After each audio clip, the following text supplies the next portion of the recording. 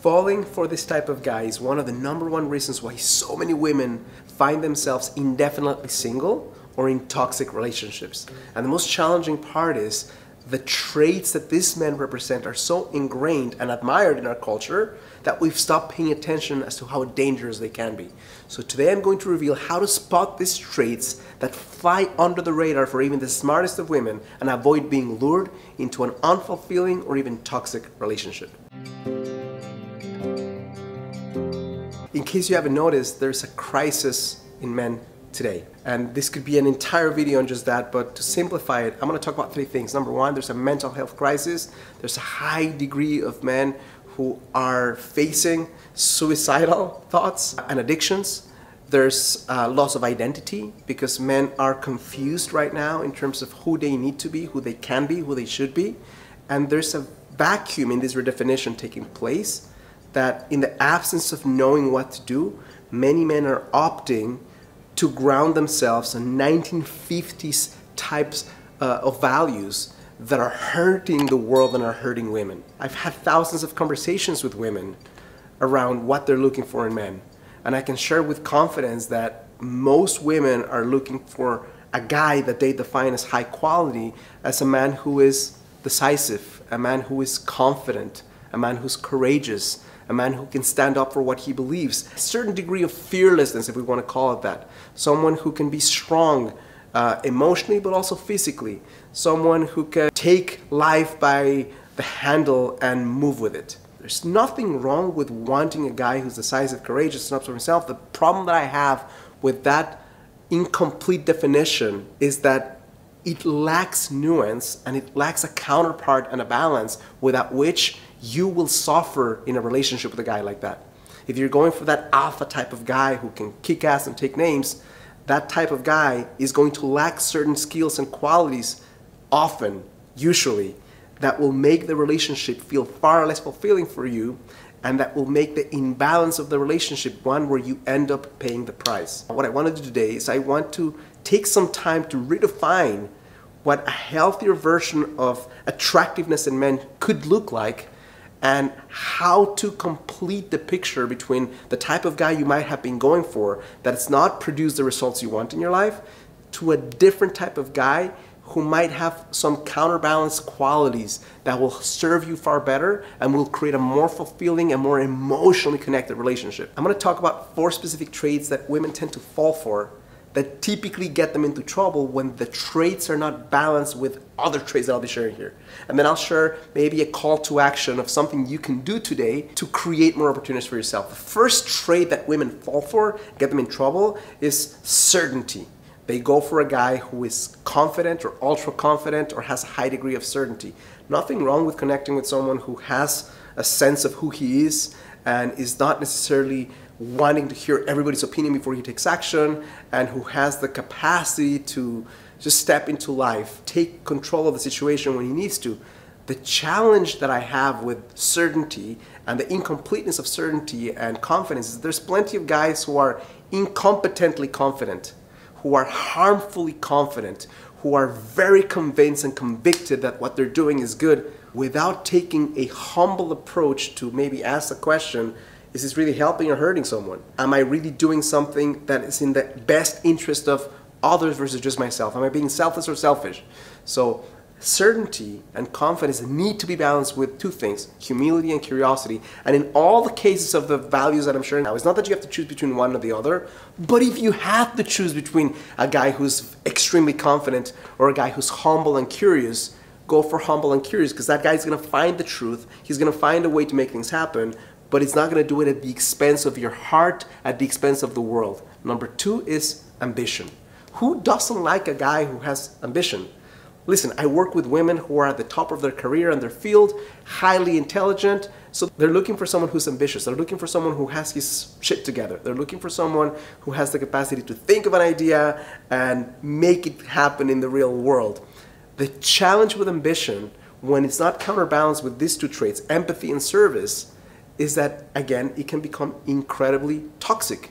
It can become one of those things where the ambition goes against maybe values of connection, values of family, values of asking for your needs.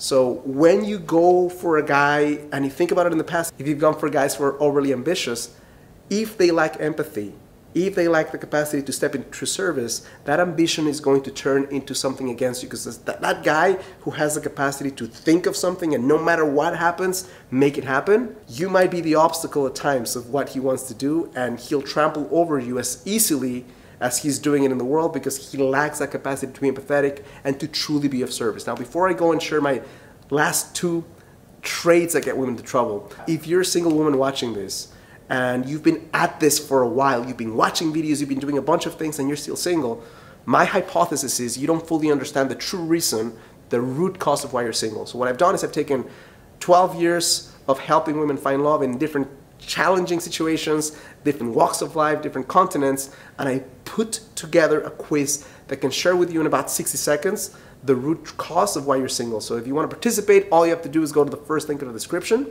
You'll find a page that looks like this, answer a few simple questions, and you'll find 2 things: the answer to the question why you're still single, and a report that's going to show you, based on your specific blind spot, the #1 thing you can do starting today to reverse this trend and attract the guy you want in a fraction of the time. The 3rd trait that gets women into trouble consistently is decisiveness. Again, who doesn't like a guy who can think of something, make a decision, and take action in the world?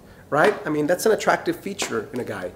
The challenge with decisiveness, which is a form of courage, when it's not counterbalanced with another form of courage called vulnerability, is that the lack of vulnerability will often make the person make decisions that don't take into account certain weaknesses, that don't take into account certain needs outside of himself. So when you go for that guy who's ultra decisive, who's just thinking on his feet and making things happen, make sure that he has an equal capacity to go into his heart and share what might not be good about his plan, what might be hurtful, who has the capacity to hear feedback and to share from a human perspective why he's making that decision. Again, if you have to choose between a guy who's courageous in decisiveness or courageous in vulnerability, 10 times out of 10 choose courageous in vulnerability, because with vulnerability will come emotional connection. There is no emotional connection without vulnerability. And some guys who have learned, maybe through example of others, and sometimes their parents or their grandparents, to act a certain way, and who are really single-mindedly focused on making something happen without taking a deep breath, going into their hearts and noticing, is this really good for others? Is this really helpful? Is this taking into account this or this challenge? Without that, you'll connect with guys who are decisive but lack the capacity to make things that are good for the greater good. The last one is going to be physical strength. Why? Because if I were to, in a room full of 100 women, ask the question, would you prefer for your guy to be taller or shorter? 99% of the women will say taller. Do you prefer for the guy to be stronger or weaker? Most women will say stronger. Nothing wrong with that, but you want to make sure that the physical strength is balanced with 2 things. #1, mental health. There's plenty of guys who are doing great things at the gym, but who lack mental clarity and who lack a capacity to think in a way that considers more than just their own wants and selfish needs. So kindness and mental health need to counterbalance physical strength. If you have a guy who's physically strong but he's kind, he's not going to abuse that into a way that's intimidating or bullying for others. If he lacks the kindness, he might. So I'm not saying by sharing this that you shouldn't go for guys who are certain or who are ambitious, who are decisive. Is that most women in this day and age have gone for that type of guy without considering the counterbalance that needs to be in place for them not to be trampled over in the pursuit for his highest level truth. So what now? So 2 challenges. #1, if you're giving guys right now in your life a hall pass for these qualities without considering the alternative, please take a deep breath, step back and ask yourself the question, is this going to work for me if these other things are not present? If there's guys in your life that you maybe have lacked some ambition and some degree of confidence, but have the other qualities that I'm giving you right now, that you might want to give them a second chance and think if there's something that can happen that goes beyond your original definition of that relationship. Hope this is helpful and useful. If it is, it would mean the world to me if you click like and subscribe. Maybe share this with someone who needs to hear it. And if you want to continue learning how to attract the relationship you want without the need for gimmicks, manipulation, games, or stupid techniques, you can watch the next video right here.